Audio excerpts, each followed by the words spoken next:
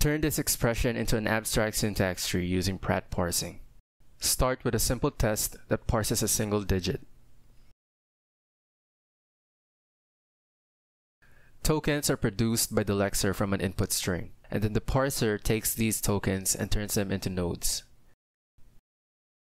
The AST struct is simply a reference to the root node.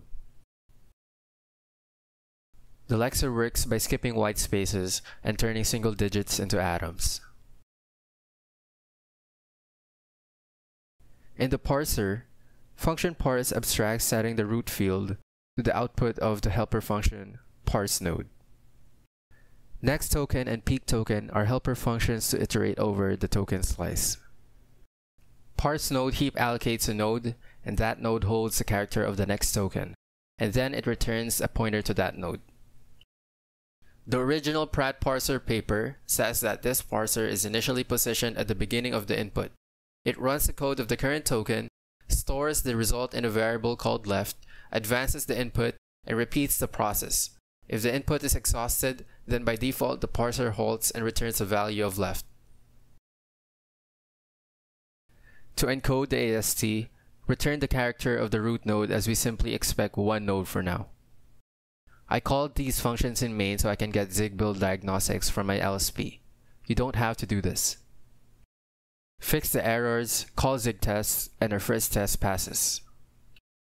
Moving on to binary expressions, a token is now either an atom or an operator.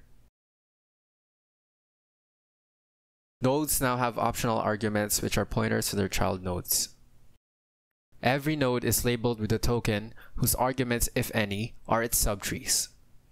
This is the distinction between an atom and a binary expression. After parsing an atom, instead of returning immediately, we check if the next token is an operator. If it is, then we parse the right-hand side argument, heap allocate another node to hold this infix expression, and that is what we return instead. To encode these binary expressions, operator comes first, followed by the left and right argument, and then we enclose these in parentheses. These are the rules for encoding an AST. The notable ones are that the order of arguments in the tree is preserved, so left to right. Be consistent with prefix notation wherein the operator precedes its arguments. If we settle for plus a comma b, we may not use a plus b as well. Lastly, syntactic tokens like parentheses must be present at the beginning and end of a subtree string. Next, we'll parse multiple infix expressions. To determine the priority between two operators, we use binding powers. Binding powers are properties for operators, and there is a left and a right binding power. In this case, the left binding power of an add operator is 1, and the right will be 2. If the left binding power of the current operator is less than the right binding power of the previous operator, then it will not take priority over the previous expression. Create a function that returns the binding power of a given operator. Change parse node to take in a minimum binding power. Function parse will start the recursion by giving a minimum binding power of 0. After parsing an atom and the next token is an operator, evaluate the binding power of the next operator. Compare the left binding power of the next operator to the minimum binding power of the current function scope. If it's greater than the minimum, then we continue parsing by recursively calling parse node, passing in the right binding power of the next operator. The variable left may be consulted by the code of the next token, which will use the value of left as either the translation or value of the left-hand argument, depending on whether it is translating or interpreting. If a token is preceded by an expression, we call the code denoted by that token led. And without a preceding expression, we call it nud. Our while loop is a led, and the code before that would be the nud. We shall also change our strategy when asking for a right-hand argument, making a recursive call of the parser itself rather than of the code of the next token. In making this call, we supply the binding power associated with the desired argument, which we call the right binding power, whose value remains fixed as this incarnation of the parser runs. The left binding power is a property of the current token in the input stream, and in general will change each time state Q1 is entered. The left binding power is the only property of the token not in its semantic code. To return to Q0, we require right binding power to be less than left binding power.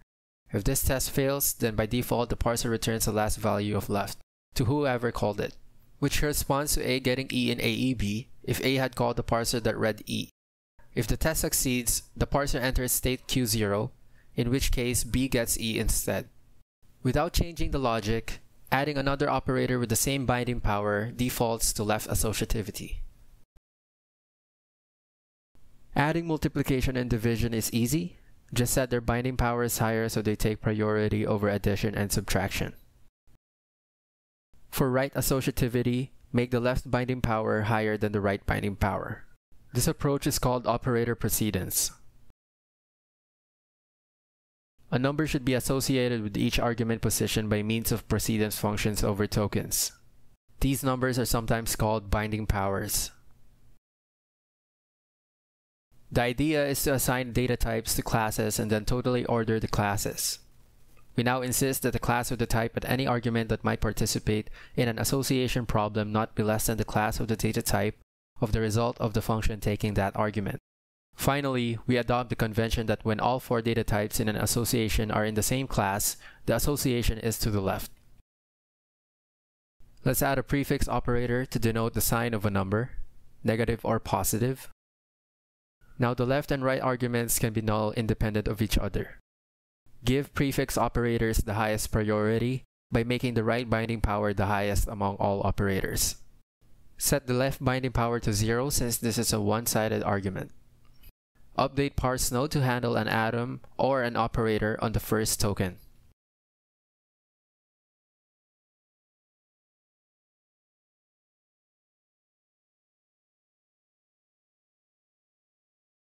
It's the same idea for postfix operators, but we update the infix and postfix functions to return an optional, since an operator can be any of these two during our while loop.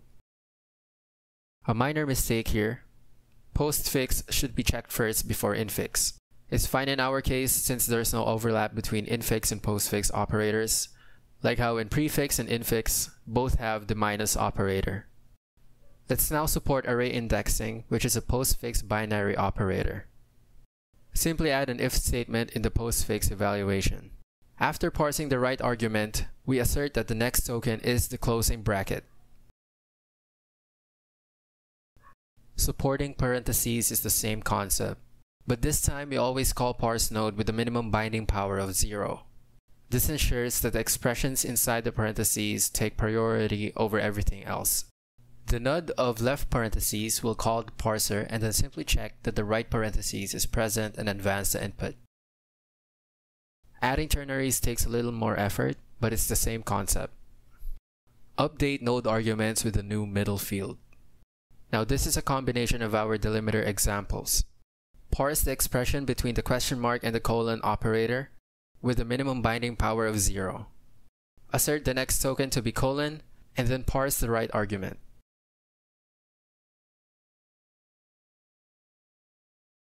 One fundamental aspect of Pratt parsing is to ensure that all arguments are separated by another token. Now this is already intrinsic to binary operators like addition and subtraction, but when it comes to variable arguments like the ternary operator, which has 3 arguments, we need to ensure that each argument is delimited by another token. In this case, the colon operator separates the middle and the last argument. When a token has more than 2 arguments, we lose the property of infix notation that the arguments are delimited. This is a nice property to retain, partly for readability, partly because complications arise. For example, if minus is to be used as both an infix and a prefix operator. Left parentheses also has this property. As an infix, it denotes application. As a prefix, it's a no-op. Accordingly, we require that all arguments be delimited by at least 1 token. Such a grammar Floyd calls an operator grammar. For example, the nud of if, when encountered in the context of if A then B else C, may call the parser for A, verify that then is present, advance, call the parser for B, test if else is present, and if so, then advance and call the parser a 3rd time. Now let's use the expression from our intro as our final test. These are 6 properties of Pratt Parsing, which summarizes the implementation details of the paper. Okay, now let's have some fun. Let's optimize our little Pratt Parser. Currently, each node takes up 40 bytes on 64-bit machines and 20 bytes on 32-bit machines. Let's confirm this by asserting the size at compile time. Move the binding power and lexer structs to separate files. We won't be touching these as we try different implementations of the parser. Create a text file that contains all input from our tests. In main.zig, parse each line 10,000 times. Using an arena allocator, we accumulate all the memory through each iteration and we only free memory on program exit. Let's benchmark our program. The most important metrics are wall time and peak RSS or peak memory. Using a slice instead of individual pointers for each argument brings down our memory from 40 bytes down to 24.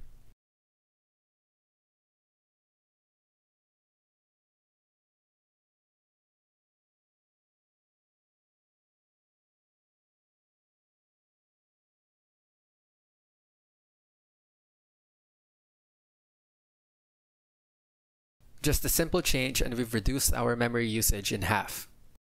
Now instead of using pointers, let's manually manage our heap allocated nodes in a dynamic array. To keep track of the children of a node, we need to use another dynamic array. The args field is a dynamic array of indexes, and these are indexes into the nodes field. And what this does is constrain our previous usize pointers to 4-byte integers as indices. Now each node only takes up 8 bytes of memory on both 32-bit and 64-bit systems.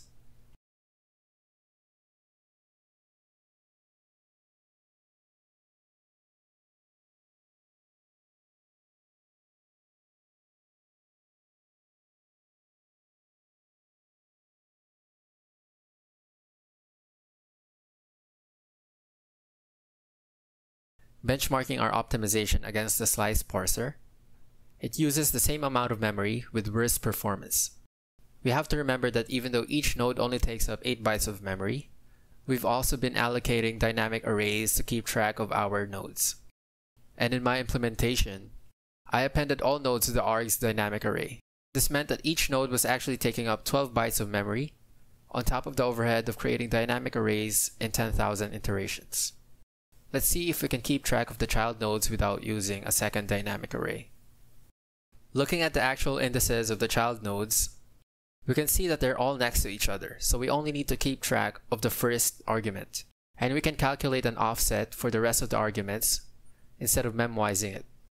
One caveat in ternary expressions, where if the middle argument is its own subtree instead of an atom, then the third argument of the ternary will not be next to the first two. So we can't eliminate the second dynamic array, but we'll only use it to track the arguments of the ternary operator. We only append the first argument and the last argument, and we can calculate the index of the second argument just like the rest of the operators.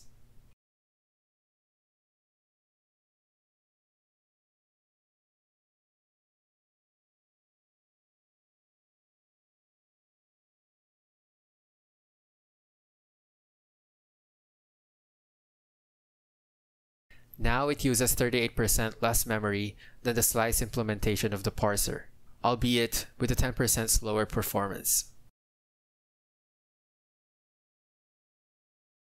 Alright, hope this helps.